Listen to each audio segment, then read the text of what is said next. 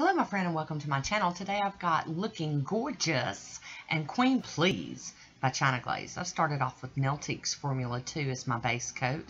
And I may stop mentioning this in future videos just to kind of save some time. I'm pretty much using Melteek's Formula 2 as my base coat always, unless I'm using a peel-off base coat. So I might just announce it when I'm using something different instead of every time.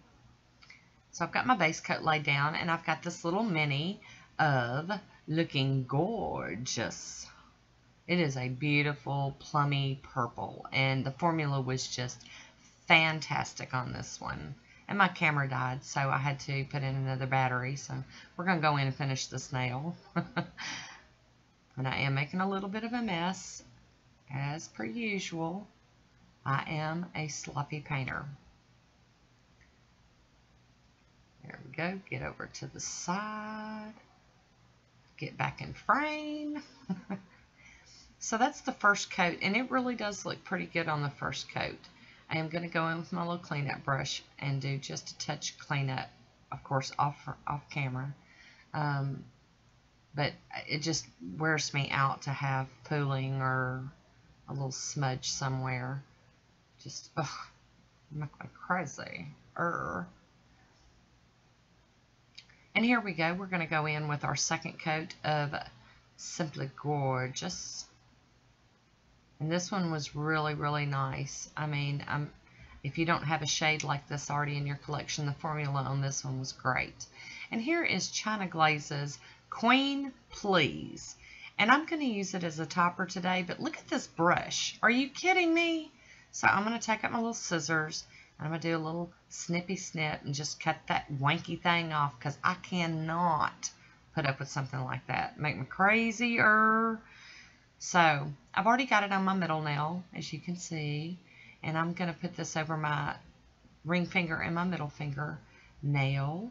And that's going to be like my accent nails today. And I'm going to stamp on the other ones. And after I get done doing this ring finger, I'm realizing, hey, it's a little more darker than the other one, so I'm going to add a little bit more to it too. Got to even things up, you know. There we go. I took this outside. I was floored.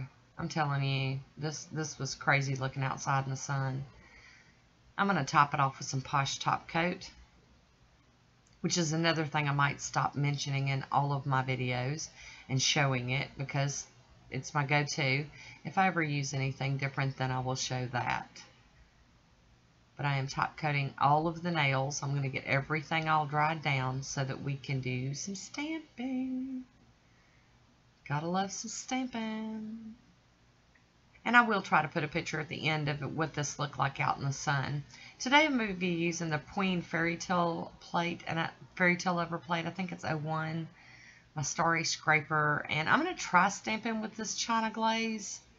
I don't have a lot of hope for it, but I wanted to give it a shot. It's very, very, very sheer. And I can see it. It's very subtle, but I'm not going for subtle today. So we're going to go ahead and put this on all the nails just so that they all look the same. But we're going to do something else with them here in just a minute. Oh, and that stamper I'm using, I got that from like Born Pretty, and it's like their Starry Stamper, and it's crazy sticky. I'll be using my monocle stamper in this Born Pretty gold polish, and I'm going to use the image right next to the one I was using. This one I'm going to have to line up a little bit better, I hope. There we go. So you've got the subtle behind the scenes stamping, and then you've got the in your face stamping, and that's what I was going for. And I'm just going to put that on all the, you know, the thumb, the pointer finger, and the pinky. Just, you know, and I'm going to leave those other two just layered, and those are going to be my accent nails. So here we go with our last one. And if I didn't mention it, that's my clear jelly scraper over there that I am using.